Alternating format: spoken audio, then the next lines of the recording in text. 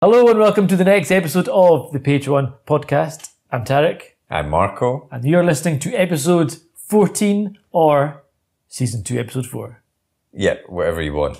Or if you're listening to it out of order. Episode 1. Yeah, exactly. Thanks for joining us again. The Page One podcast is all about speaking to your favourite writers and maybe some writers you haven't heard of before to find out about how they broke into the industry, how they make a living out of writing and what their process is, and just chatting to them about their work and hopefully having a bit of fun.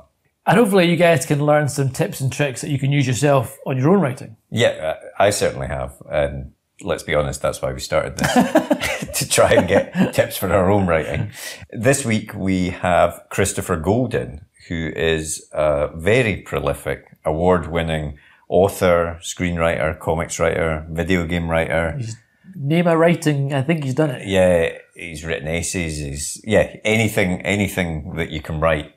105 books. 110 books. 110 books. 110 more than I books. thought. He's done 5 since we spoke to him. Yeah, probably. 110 books in 25 years, and we speak to him about how he's managed to do that. But he's written his own stuff. He's written sort of franchise tie-in for things like Buffy, Hellboy, X-Men.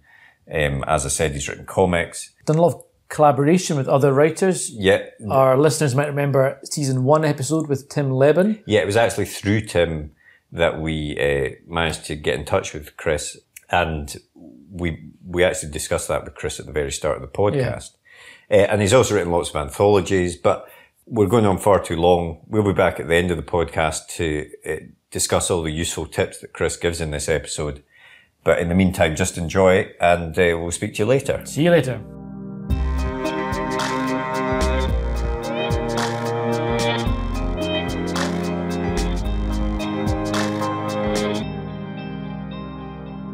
I don't know if you spoke to Tim at all about it. It was him that sort of suggested that you might be up for this. So it's his fault if it's a It's his fault, yeah, exactly.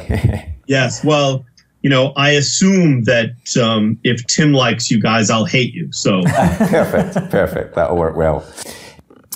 So to begin, I suppose, was writing something that you just always wanted to do? Was that the key focus for you? So basically, when I was in high school, I wanted to go to film school, but I wanted to get the best education that I could possibly get before going to film school. I would have gone for graduate school. But while I was at university, I took a bunch of creative writing classes. And I'd already been writing short stories, and I just got more and more interested in it. And I think that I just didn't have a lot of faith in my ability to do much more than a short story. And then when I was a senior, I read The Light at the End by John Skipp and Craig Spector, which was their first novel. And at that point, I went, I can do this. Mm-hmm. And it wasn't that it seemed simple. It was that the language and the style and the colloquial sort of storytelling style that Skipp and Spector had was closer to me, sort of age-wise. Mm-hmm. So I felt like, you know, it seemed more possible at that point. And so I started writing my first novel when I was a senior in college. And that actually ended up being my first published novel. And so what was the process in getting that published? Did you have to submit it to lots of agents, or did it get picked up quite quickly? So basically, I wrote the first 125 pages or so of the novel, which turned out to be Of Saints and Shadows. And that summer, the summer I graduated, I went to NeCon for the first time. NeCon is a small convention in Rhode Island in the U.S., and I've been going ever since. I've missed it 4 times since 1989. Wow. It was at NeCon that I met a lot of my horror sort of writing heroes at the time. And I also met Laurie Perkins, who would eventually become my first agent, and Ginger Buchanan, who would become my first editor and also would buy a number of books from me over the years. So I gave Laurie that sort of 125 pages, and she read it and she got back to me and she said, you've been in school too long. So go and get your copy of Strunk and White and study it and try to step back from this. And her advice was essentially to study on what I was trying to do, and then to sort of print up the 125 pages that I had, sit it next to me, and start over, sort of with it right next to me, but start a fresh file and just do it over. So I studied the elements of style, and I sort of taught myself to be a better writer. And I read a couple of other things, and I did some exercises, and then I started over. And she took that out with sort of a breakdown of the rest of the book. I'd gotten to the sort of the same spot in the novel and an outline. And Ginger Buchanan bought that and a sequel for Berkeley Books at the time. Wow. That's quite unusual, isn't it? That an agent, you know, it wasn't an immediate, right, this is great, I'll go and sell it for you, but actually gave you some feedback, but then sort of stuck by you and then took you on again once you'd sort of done what she had suggested. Right. Well, I think I can't speak for her, but my assumption is that she felt like it was there. And I don't think it's that uncommon, actually, because I know that my present agent, Howard Morheim, has done the same thing for a number of writers over the years, where he sees what it can be.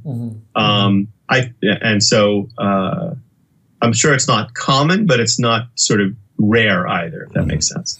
And is going to these kind of writer cons and these meetup cons and stuff like that, is that quite a big thing, you think? Is that quite an important thing for an aspiring writer to go to network and meet people? Yeah, I mean, look, it's important. It was important for me, for sure, and has been important for me. And I do think that it's important to get to know the people in your community. One of the things that I've really tried to do over the last 5 or 6 years or so is to really work hard at helping to nurture and foster the horror community in New England, in the part of the States where I live. But I feel like I've been telling people for years that you need to go and learn about the business that you want to be in, and the way, how to conduct yourself and how to be professional. And it doesn't sort of hurt if you get to know who the players are, who are the editors, who are the agents.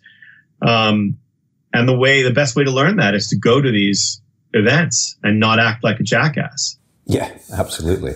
I mean, I suppose for some writers, though, or for some people that want to write, it's quite a solitary thing for a lot of people. And I suppose in a convention, it's sort of a friendly space. But putting yourself out there like that is quite a big step for a lot of people. It absolutely is. I always say that, writing is a solitary occupation, and I'm not a solitary person. But the older I get, the more that becomes a bit of a lie, because I'm becoming, I think, more solitary rather than less. But it is a solitary occupation, and I know it is very difficult for so many people who become writers are solitary people by nature, even prior to engaging in any kind of artistic endeavor. But I feel like, educating yourself can happen online, can happen on social media, but there's nothing as valuable as doing that in person and meeting people in person. You will find like-minded individuals, especially if you choose the right conventions and conferences to go to. You'll find yourself surrounded by lots of other people who have made that step, who have broken through their own solitary nature to try to do that. I mean, almost every convention you go to is made up of people who have at least a percentage of that part of themselves. My attitude toward Nikon was, and I guess here's my two biggest pieces of advice that I always give about these things is, one, act like you belong there. Like, just just sort of go in and act like you should be there, because you have as much a right to be there as anybody else who's there. And two, stay up as late as you possibly can. Because if there are large spaces where people are congregating, the later you stay up, the more you'll end up talking to the people who are really part of that community. Yeah. Even if you don't talk to them, even if you just hang around and listen and sort of let it wash over you. My sort of horror heroes, I read all kinds of genres, but horror was my thing then, and it still kind of is. And it's the thing I like to write the most as well. At my first Nikon, I stayed up late enough that it was 3 o'clock in the morning, and around me were Charles L. Grant, Rick Howdala, Matthew Costello, Craig Shaw Gardner, Ginger Buchanan, John Skipp, Craig Spector, and I'm sure there were one or two, Rick Howdala, I think I mentioned Rick. I'm sure there were one or two others. And those were the stars of 1980s and early 90s horror. And everyone else had gone to bed except them and me. And I was this 22-year-old kid, and I was just kind of like standing there, like, you know, listening to them talk, chatting. It was fantastic. I mean, it was fantastic. So, you know, I just feel like, yes, it's difficult to break that shell, but it's so valuable. And your first book then that you then had out, was that successful off the bat, or did you have to work alongside that? You know, publishing is so weird. I mean, success is such a strange word. It's this sort Absolutely. of indefinable thing, right? Because what is now the monolithic Random House Penguin, which I really wish they'd called Random Penguin, or it's now called Penguin. It's that Penguin Random House. But at the time, Penguin had many imprints, among them Berkeley, Ace, and several others. And depending on which imprint you were published with, they had different expectations on your level of success, the sales numbers that you might achieve. So, for instance, my first novel of Saints and Shadows was a Berkeley book, and they had different expectations. So actually, if Saints and Shadows did really, really well by any estimate of how a horror novel should sell, and it's still in print now, 25 years later. Wow, that's brilliant. Yeah, but it didn't do quite well enough to remain a Berkeley book. So by the time the second book came out, it was bumped, I think it was the second book or the third book. But anyway, I think it was the second book. It was bumped down to Ace Books, where the expectations weren't quite as high, but also the effort to market and sell that book isn't as high. Was not nearly as high. So so that law of diminishing returns kicks in, you know. So it is, and again, I mean, that was 25 years ago, but it still is this is still a big issue in publishing, is, you know, the you know, expectations versus where they put it, what else comes out that month. You know, it's a crapshoot most of the time. Yeah. I mean, I suppose nowadays is it fair to say there's a lot more avenues for an author to do their own promotion, but that almost lets the publishers off the hook a bit, because they just leave it to the authors to do a lot of it. Well, unfortunately, they've almost always left it to the authors. So now, you know, depending who you are, you know, I have to say, I've written over 100 books. It's 25 years. I've only ever had a publisher pay to tour me once. It was only to California and Texas. So different, a few signings at each place. And that only happened because I had 3 books coming out from 3 different publishers at the same time. One was a graphic novel, one was an anthology I edited, and one was my novel. And the graphic novels was with Charlene Harris. So they were able to like all contribute. And I have to say that given the hotel rooms where they put me up, they could easily tour 4 times as many writers if they just put us in ordinary rooms instead of the fancy rooms. Yeah. Right. And so, out of interest, did you notice it make a difference to your sales of that stuff? It made a difference. Strangely, I do think it made a difference for the sales of the novel, which was Snowblind. But it didn't seem to do anything for the sales of that anthology, which was Dark Duets. Right. So yeah, very, very interesting. Mm-hmm. But I think that, if I could afford it, if I had the money and the time, I would just do my own and go all over the place. But I really do think these days that any signing or personal appearance is more valuable as a marketing tool than in selling to the people that you actually see physically. Mm-hmm. It's nice to see those people and to read and talk to them and do Q&As and things like that. But promoting the fact that you're going to do it and posting pictures of having been there is it's good marketing. And it just reminds people that your book exists in a way that's just, so you're not just constantly saying, buy my book, Yeah, yeah.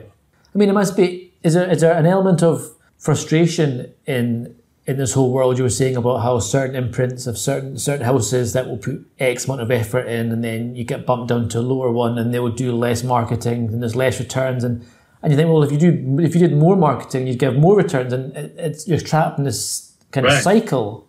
Is that quite annoying? Well, I mean, think about it. Let's think about it this way. So when I did my novel Snowblind with St. Martin's, who are still my publishers, and I really like the people there. But Snowblind came out. We had a great effort on it. I worked with marketing and publicity and sales. And I had a blurb from Stephen King. That doesn't hurt, obviously. And we did a lot of stuff on it, and we had a great result. The book did really well. My next novel for them was a novel called Dead Ringers, which I think is as good as Snowblind. The cover wasn't as good, not even close, but I think the book itself is as good. Yeah. And I kept saying, should I get more blurbs for this? Should we do this? Should we do that? And I kept kind of getting the brush off, like, no, the first book did really well. The bookstores will order the same number. But I know, and I was so stupid because as a veteran of these trenches, I absolutely know that that's not true, that's not how it works. So what happens is that if I'm a bookshop and I ordered 10 copies of your book, but I sold 5, then I'm only going to order 5. Yeah. Right? But in order to sell 5, I needed to order 10. Yeah. Right? So it's also about the number of books that get onto the shelf. So if if you don't market it, if you don't promote it, they're like, oh yeah, well, last time we did this and that. So they're not interested, So unfortunately, that's the way it goes.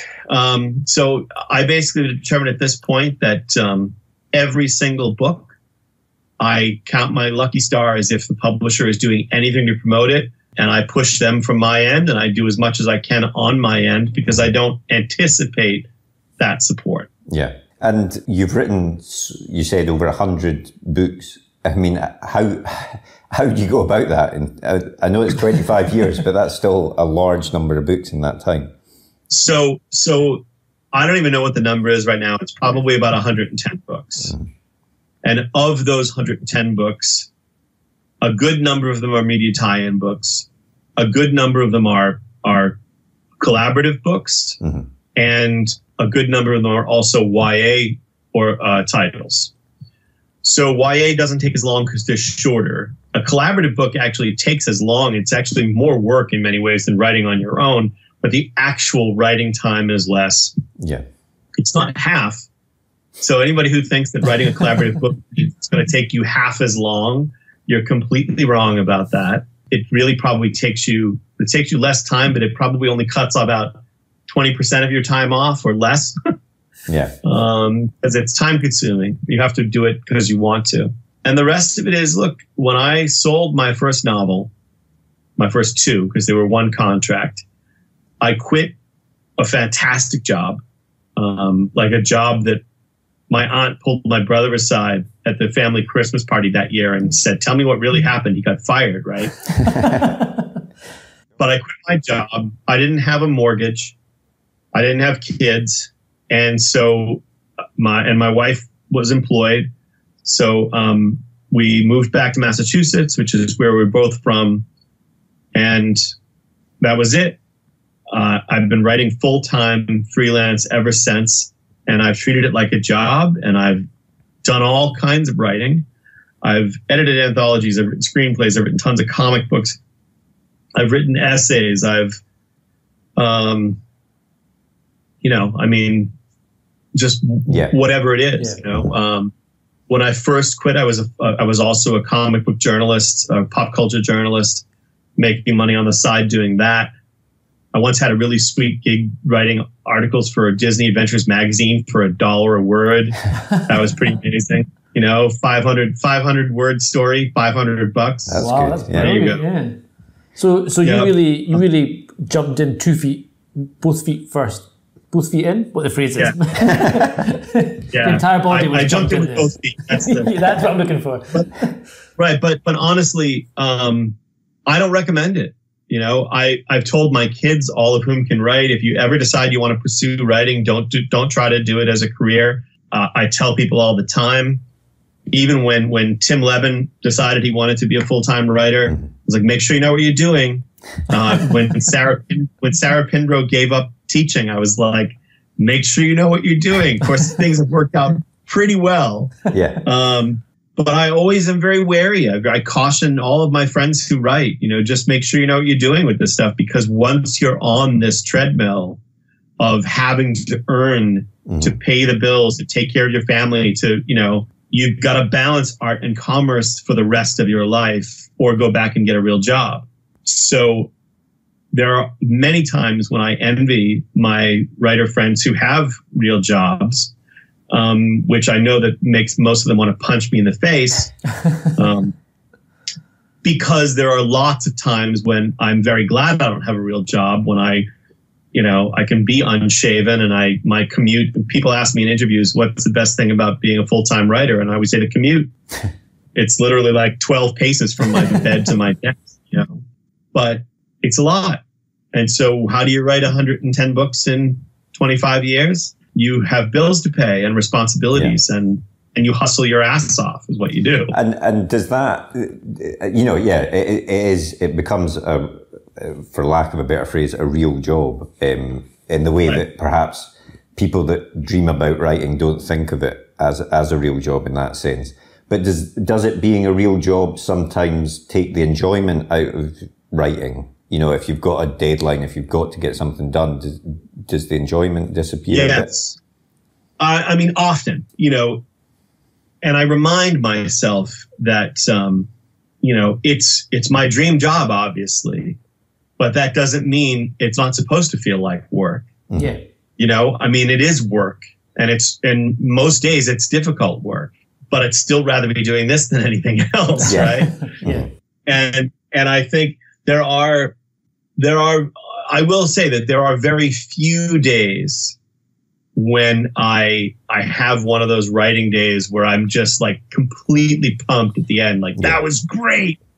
That happens really rarely, that I feel that real sense of satisfaction, but I still love my job, if that makes sense. Yeah, absolutely. Yeah.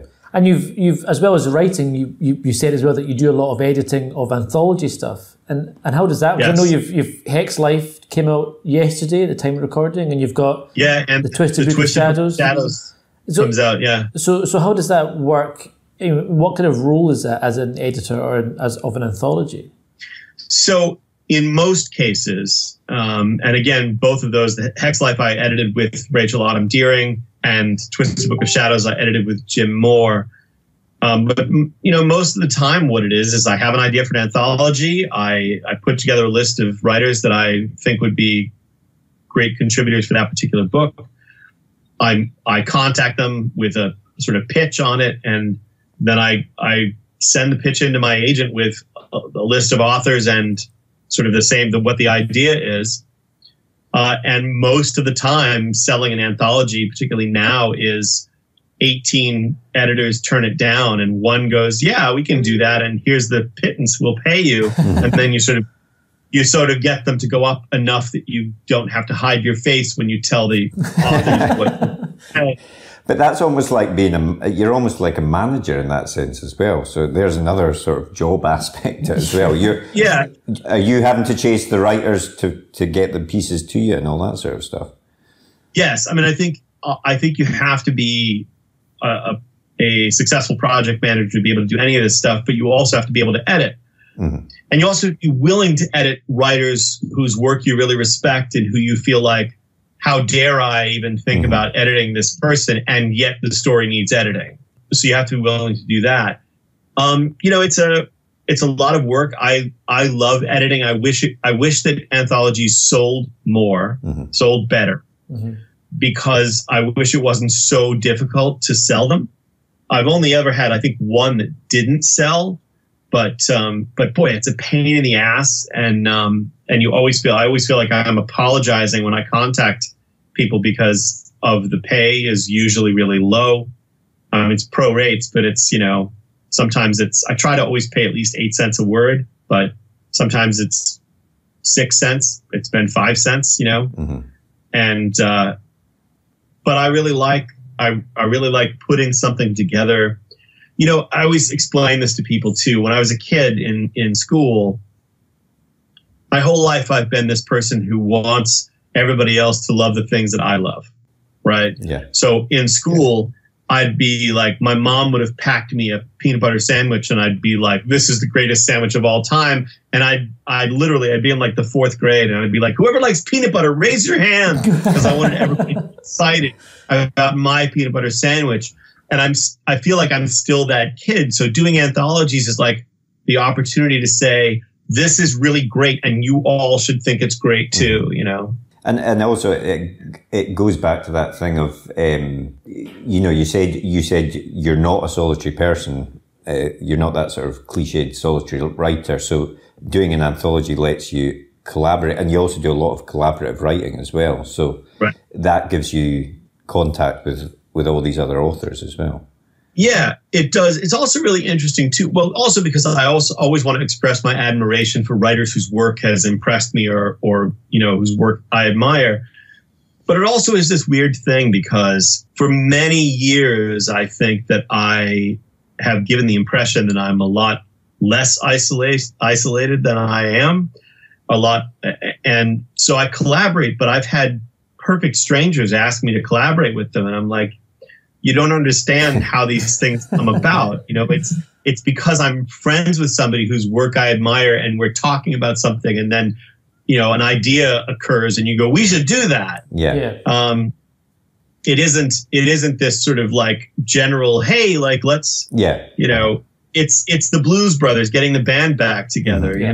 But I also find that I'm when somebody showed me the explanation for the term introverted extrovert or extroverted introvert, and that's me. Right. So I'm an introverted person who seems extroverted, but like actually I'd really rather just be watching old movies, like 1930s, 1940s, golden age of Hollywood movies, really, And the collaborations that you do, they go beyond just another writer. You've also collaborated with artists and colorers and inkers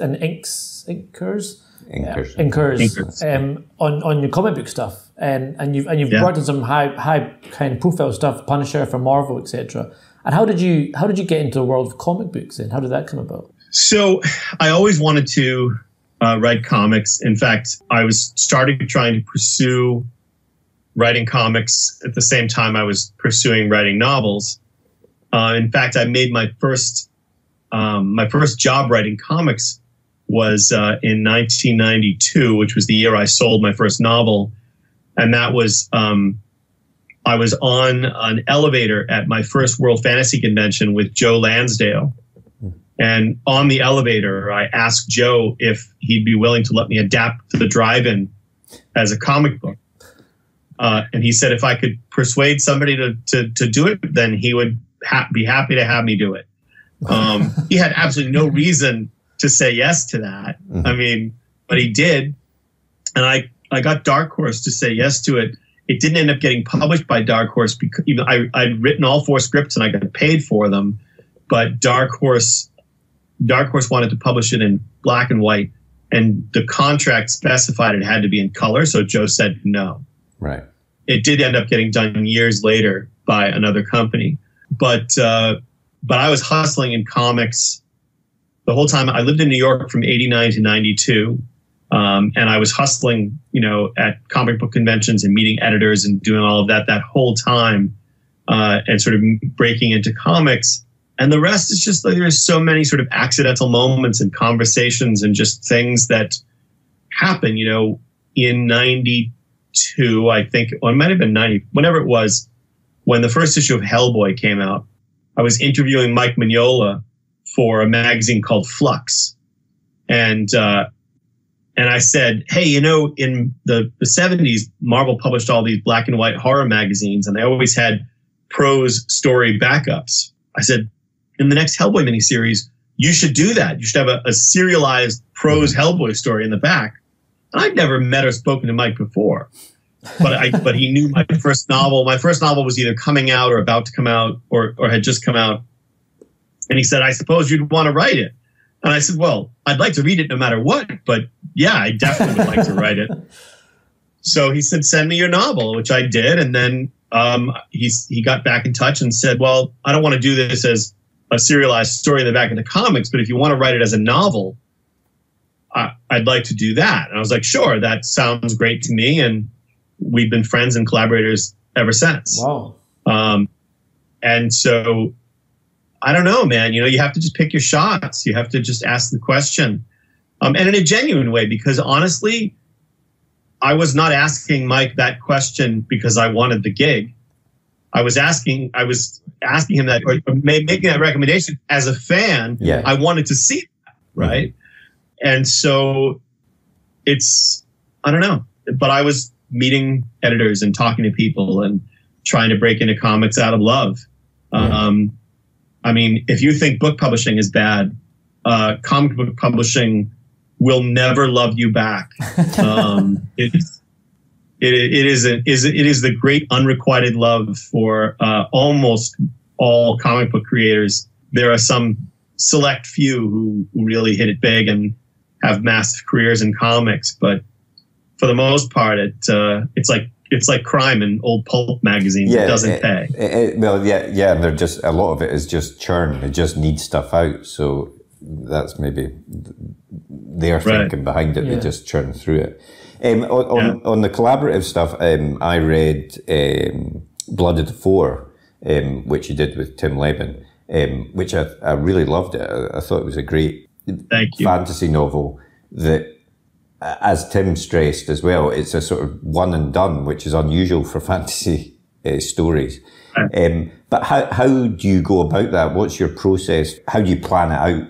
Does one of you come up with the idea, or I've collaborated with a lot of people, and most of the time that requires a pretty detailed outline to really pull it off. Tim and I work way more organically than most of my collaborations. We will have an outline. We're working on another project right now, but we tend to sort of, one of us writes a chapter, sends it to the other, and the other person will edit that chapter, and then we get on Skype and we talk about that chapter and what seeing that chapter has made us start thinking about what should be in the next chapter. So we'll have a general idea of where we're going, but it changes and evolves consistently way more than when I collaborate with other people. I just think because Tim and I work way more closely and more fluidly together. Mm-hmm. I think he said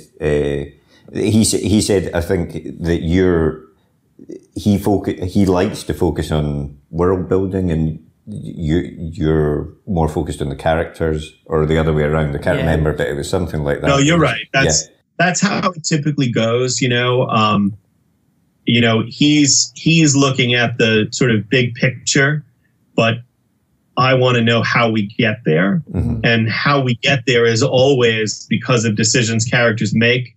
And then we need to discuss why they make those decisions and what the fallout of those decisions will be. Mm-hmm. So it really, it really works, it's always fun because the things that I suggest will springboard him into one direction and vice versa. Mm-hmm. He'll come up with something worldwide and I'll say, yeah, and that means that we can do blah, blah, blah. Yeah. Mm-hmm.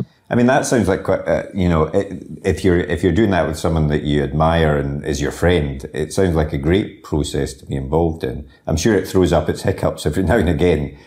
But do you ever think, is there ever a suggestion where someone says, whether it's Tim or someone else saying, what about this? And you're just like, no, definitely not. Oh, all the time. I mean, everybody I've ever collaborated with will tell you that I'm a control freak.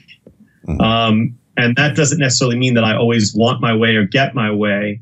But I think that if you're in a collaborative relationship, actually in any relationship, in a romantic relationship too, that any sort of debate should automatically be won by the person to whom it matters more. Mm. So like I've collaborated a lot with my friend Tom Snagoski as well. And we rarely would have any kind of disagreement. But when we got to the point where we had a disagreement over what should happen with a character or a story element, it would always be that, we'd be arguing over it. And then one of us would go, you know what? This matters more to you than it does to me. Let's do it your way. And that's how it should be. I mean, it's, and so, yeah, I think that that's part of collaborating is understanding your position. I'm, as an American, a lot less polite than Tim. So, and again, where I grew up in the U.S., there are parts of the country that are way more polite. But growing up in the Boston, Massachusetts area, we didn't grow up to be polite. We're polite to people on the street. Yeah. But so Tim will always be sort of. I'm not sure about this, and do you think, and he'll always phrase it in a way that's sort of like gently saying, I don't want to do it that way. Whereas I'll just go, oh no, man, that's just fucking stupid. That doesn't work. Which I just always find funny because, and it's never like in a dismissive way. It's just it's in a different. It's like building a sandcastle on the beach. I mean, if you're building it, you can see what's gonna stand up and what's not gonna stand up. Yeah. And so anyway, and the freedom you have when you do your own work or the work you do with Tim, etc. Do you find, because you've done a lot of tie-in novels, and have you found that your freedom to create worlds that are linked with Alien or Buffy, etc. Is it curtailed quite a lot when you work with them? I mean, how does that work when you write a tie-in novel? Well, look, I have many thoughts on writing tie-ins, but in answer to your question, you need to be able to put the toys back in the box the way you found them. Mm-hmm. Right? I mean, that's the goal. Yeah. Anytime you're doing any kind of media property, you can kind of do anything that they'll let you get away with in the middle. Mm-hmm. But at the end, you have to return it to them the way you found it. Yeah, that was the exact thought I had when I listened to the radio drama that was, or the kind of audible version of the Alien book that you did, which was excellent. And it was obviously, I'm a massive fan of the franchise, and it obviously was like it has to fit in this specific part of the timeline. And this can't happen, or if this does happen, this has to go back to here because she needs to be here for the third film, etc. And so it definitely had that feeling of do whatever you want, but then make sure that they're back where they were at the start, at the end. Right. The thing is, look, I would advise anybody who is writing media tie-ins to not take a media tie-in job for the money if you can avoid it. Mm-hmm. Or if you're taking it for the money, seek out a media tie-in job that is something that you love. Yeah. Because when it's something you love, it's actually really easy and wonderful work. It's really fun. And I love threading the needle. I always find that a real challenge. One of my first media tie-in jobs was a an X-Men trilogy called Mutant Empire, the first ever X-Men novels. Wow. And all three of those novels take place between one page and the next page of an X-Men comic that was published in the 90s. I'm not joking. And I think it says it at the beginning of the book. I'm not sure. Marvel doesn't consider those books to be in continuity, but I wrote them to be in continuity. And that was important to me, that it felt to me like it could fit in the continuity. And so with Buffy, it was impossible to do that because we were working concurrently with the show. Right. So we were basically doing a parallel timeline of Buffy that took into consideration everything we knew, but we were sort of ahead of them because their process is so much faster. So I could write one thing, and the week the book comes out, they could have an episode that completely negates everything that I just did. But you try as best you can with that stuff, and it's fun. Mm-hmm. And how does it work? I mean, how do you get into that kind of area for those out there that might want to move into that kind of sphere? Do they approach you and say, we want you to write an alien book, or or do you have to pitch it to them first? Now they do, but if you've never done it before, it's hard work to get. In my case, it was, and again, I got to go back to this whole hustling thing. I mean, if you want to be a full-time writer, there are a million different ways to break into it, but the hustling is a huge thing. Yeah. There are so many writers who write short stories and then write a novel, and the novel comes out and it either vanishes or it does really, really well, and they're super successful, and maybe they never have to do the hustle. But in my experience, most of the writers that I know have had to work really hard and meet people and talk to people and get people to be familiar with. You need to earn a reputation as somebody who can write and somebody who is reliable. Yeah. Right. So, you need to be both skilled and professional. Yeah. And so that's part of the balancing act. So, for instance, because I was getting interested in trying to break into comics and getting a little bit of comic book work, and I was leaving my job in New York, somebody recommended me to John Betancourt, who at the time was working for Byron Price Multimedia, and they were about to start launching their Marvel novel program. And I was asked if I wanted to come on board as a sort of freelance editor working on that line.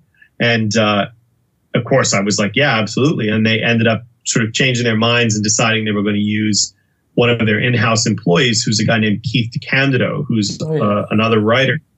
And they ended up using Keith, but sort of as a consolation prize, they said, but they were going to let me write one anyway as an editor. They said, but you can still write one of these characters and you can pick whichever one you want. And I picked Daredevil.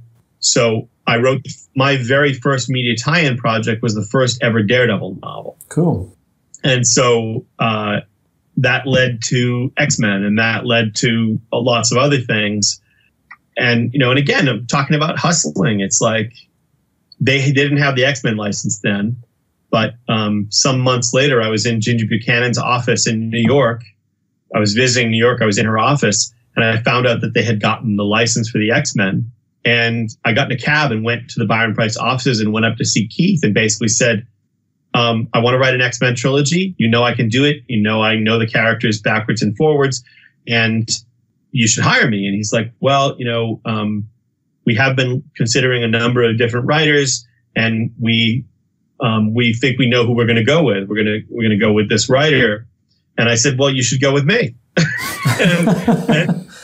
And I basically made my case, and I explained why, which again was my knowledge of the characters and the current continuity. And I'd already written the Daredevil novel and all this stuff. And I said, you guys should absolutely have me do it. And while I was sitting there, he wrote an email to his boss, basically saying, we should really hire Golden to do this trilogy. That's how I ended up doing it. So, again, I mean, yeah, it's That's the Boston kid again there, I think. Yeah, fuck yeah. I mean, you know, it isn't enough just to be good at it. Yeah. It really isn't. You know, there are thousands of people out there who are good at it. Mm-hmm. And you just have to take that step, because all the person can say is no. Yeah, absolutely. Yeah. You know? Yeah.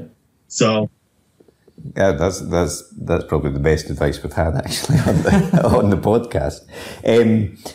Just to go back to planning a bit, you said when you outline, obviously when you're collaborating, it might need more outlining, but if you're writing something on your own, are you a big outliner, planner beforehand, or do you like to just sort of have an idea and see where it goes? It depends on the project. I often have a decent outline, but my biggest problem is that my outlines usually trickle off. They tail off at a certain point, and then it's just like, it's the setup part that makes the editor who I'm trying to sell the book to go, oh, that's really cool. And then it doesn't go well. And I tend to find sometimes I'll go back and I'll be like, boy, I thought this outline was way more detailed than it is. Yeah. And now I have a lot more work to do than I thought I was going to have to do. But yeah, it depends. I mean, if I can, let's put it this way. The least amount of outlining I need to do in order to get a book sold is how much I will do. Yeah. Yeah. Okay. But with something like a series, like the Ben Walker series, which are your recent books, do you have a sort of overarching thing that you've got in your head, or are you just planning one at a time as you go? So it's really interesting actually, because when Snowblind had come out and I made a new deal with St. Martin's, and I really wanted to do Ararat next. Mm-hmm. And they chose Dead Ringers to go next. And only after Ararat came out and did well did they sign up for the Pandora Room, which is the second Ben Walker novel. And then with Red Hands, which is the Ben Walker novel I'm writing now, it's very different from the first two. So no, I haven't had a long-term plan, because you never know whether or not there'll be a next Ben Walker novel. Yeah. That said, I think when I deliver Red Hands to them, I'm going to go down in December and meet with the team down there and basically say, okay, let's discuss what happens next, right? The other sort of weird thing that's part of that is that I'm currently developing a Ben Walker TV series. Oh, brilliant. And whether that series actually goes or not, I don't know. But I've written the pilot. I'm working on the Bible. I'm almost finished with it. Wow. We have directors on it. We have the producer team. And I'm supposed to go out at the end of October, beginning of November, to pitch it to everyone. Mm-hmm. So we're pretty far along in the development process.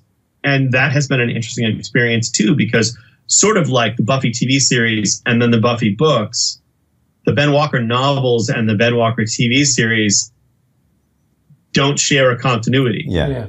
They share a lot of, obviously they share characters, they share elements, but they don't share, they're not the same world. They're sort of parallel versions of one another. Yeah. So I'm developing a long-term plan for the TV series. Right. That is not the same as the books, the plan for the books, So it's a really weird position to be in. It's new.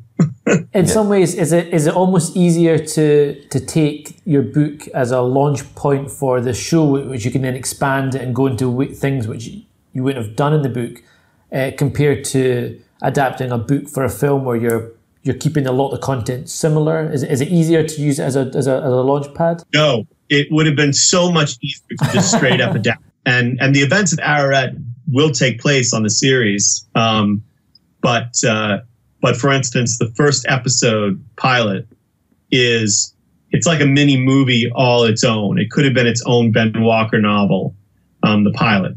It's not an adventure that we've seen in print, and we won't see it in print. But if the TV series gets made, you know, it's sort of its own thing. And I think it's really good. I don't usually say that, but I love it. So I'm really hoping it gets made. Yeah, that would be awesome. Yeah, that's brilliant.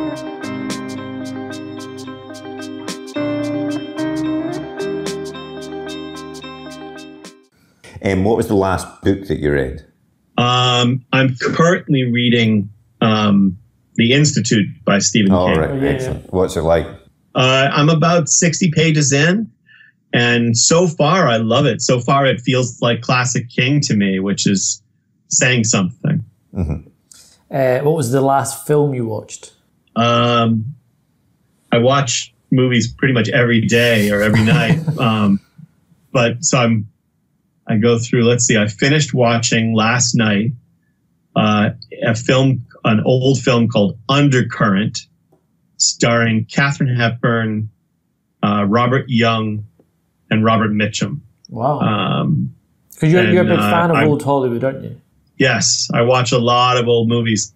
The DVR is the greatest thing ever invented for people who like, I've always liked old movies, but just in the last couple of years, I've had a DVR with enough storage space to just like record all this stuff off Turner Classic Movies.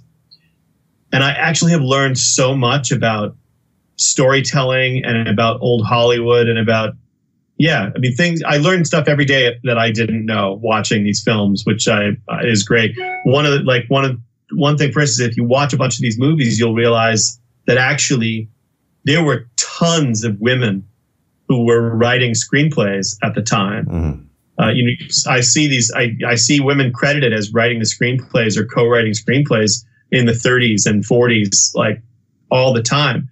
And so you see like the fight that's going on today about having more equality, and there weren't female directors. There were very few female directors, but so it's really, really interesting. But yeah, I love it. I love old movies.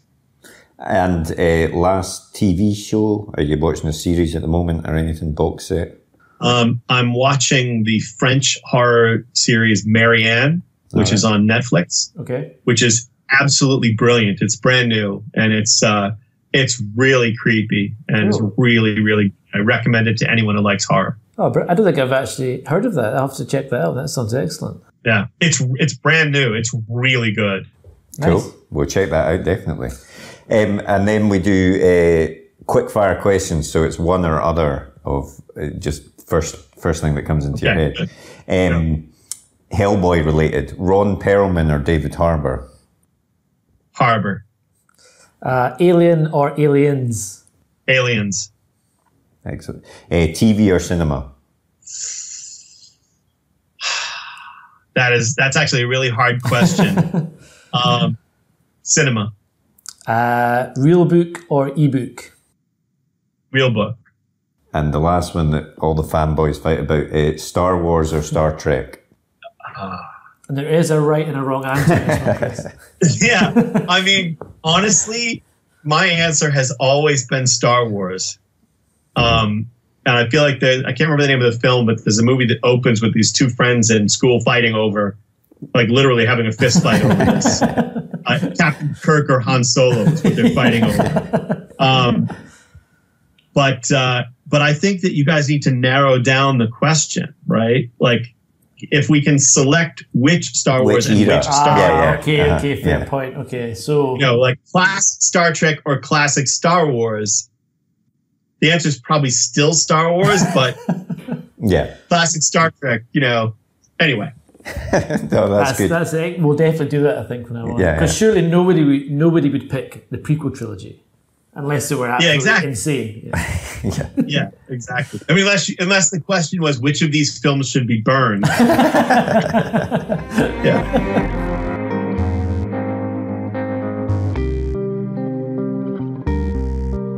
Hustle, Tarek.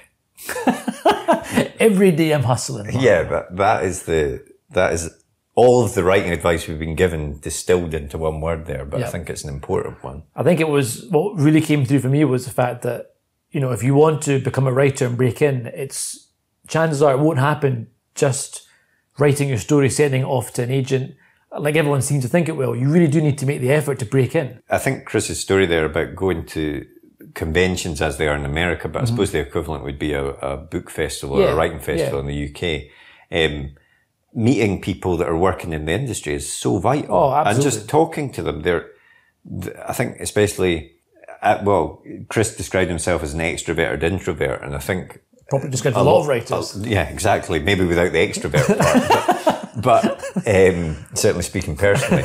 But I think, these people want to, if you're passionate about your story, about writing, they want to speak to you. Yeah. And, he picked up, not only did he get picked up by his first editor and first agent at that convention, he got the Hellboy work when he was interviewing Mike Mignola and just suggested the idea of writing the books. These things don't happen by accident. No. And, you create your own luck in a way. And if writing is something you do want to do, it might not be what you had in mind. You might not have thought writing a tie-in novel or a series of books like that was what you wanted to do, but it is writing. And so many of us get lost in this romantic idea of writing that one kind of perfect book and then putting it out there. But the reality, I think, is very different. Well, I think, absolutely. And I think what he was saying about it being difficult a lot of days is probably true. You treat it like a job, and like any job, there are days that you'll enjoy more than others, but he'd still rather be doing that than anything else. And that's what it comes down to, is what would you rather be doing? Yeah. Would you rather be working your job, writing on the side, or would you rather be doing not the exact type of writing you thought you would be doing, but you're writing? And you're still doing the writing you want to be doing, but you're also having to do other writing as well. It's turning it into that job. And the whole time you're honing your craft. Yeah. The more you write, the better you'll become. Yeah. And that's only a good thing. And you too can write 110 novels in 25 years. I don't think I could do that, but maybe. So again, huge thanks to Chris for taking the time to come on the podcast. We really appreciate that and really enjoyed that chat, and we hope you did as well. Who's on the podcast next week, Tarek? Next week we're chatting to Jim Zub, who is a comic book writer. Yeah, Jim's written for Marvel, he's written Avengers, he's done his own, creator-owned stuff for Image, like Skull Kickers and Wayward. He's done a Dungeons and Dragons comic, he's writing Black Panther, I think. Yeah. So he's really big in the industry. And even if you're not into comics, I'd encourage you to tune in just to hear about the storytelling process. Yeah. It's the same whether you're writing a comic or a book or a film. Absolutely. You're taking the reader from A to B, and it's all about creating that world for them and wrapping them up. Exactly. So it's a really good chat with Jim, and we hope you tune in next week. Before we go, as always, I'd like to say thank you to Simon Stokes for his help with the audio. If anybody wants to get in touch, please do send us a tweet, which is @right_gear, or an email to podcast@rightgear.co.uk. And we have a very important month happening right now. Yeah, I know a lot of you who are listening, who are writers or aspiring writers, will be taking part in NaNoWriMo, as they call it, which is what does that actually stand for? National Novel Writers Month. There you go. So you're meant to write your novel in 1 month is the goal. I think that's right, yeah. But certainly write every day. Yes, I believe it's a 50,000 word goal, but which obviously is a little bit too short. But the idea is that you basically have a draft of your story done in the month. Yeah. So if you're doing that, or if you're not doing that, we just want to remind you about page 1, the writer's notebook, which is perfect for planning your story out. Absolutely. And that'll help you get to that 50,000 word target. There's a bit more about that after the podcast with our advert. But we just wanted to let you know that we do have a special NaNoWriMo sale on in the store this month. All the page 1s are discounted, and you can actually get another discount. Another discount as a loyal podcast listener. If you use the code POD10, POD10, you'll get an extra 10% off the sale price. Don't tell Tim, he'll go mad. Yeah. It will bankrupt us, but it's worth it, I'm sure. So go out, grab your notebook, and we hope to speak to you next week. See you later. Bye. The blank page. To some, it's terrifying, an obstacle to overcome. But we prefer to think of it as an opportunity, a blank canvas to be filled with all of the adventures and characters in our head. So how to overcome that fear? Well, we all know the best advice for a writer is write. Seriously, get words on the page and more will follow. But what about later, when you start trying to pull those threads of what you've written together? What about the character you wrote about way back at the start? Who was she again? What was she carrying? And where did she leave the MacGuffin that she now really needs in the third act? Think about all those top thrillers you like to read, or that amazing drama you just watched. What did they all have in common? Structure and planning. As aspiring writers ourselves, we've tried many different methods to try and organise all the thoughts about the stories we want to tell. We've been there searching for a piece of scrap paper to note something down, or making a quick note on our phone in between meetings. Or sometimes we'll make a note in whatever notebook we're carrying, or a document on our laptop so we don't forget that great idea. Let's be honest, it can all be a bit messy and it's easy to lose track of everything. And that's when we realised it's not just the story that needs structure and planning, but the way we gather all of our thoughts about it as well. And so we made Page One. Page One is more than just another notebook. It's a place to put down all your ideas for your latest project, divided into easy-to-use sections that will help you plan your story, so that when that blank page comes calling, you're ready to answer. And then afterwards, once it's written, we realised you need to plan how to let people read it, so we included a section relating to submissions. Each one is designed for one project, whether you want to write a book, screenplay, a comic, or any other kind of story.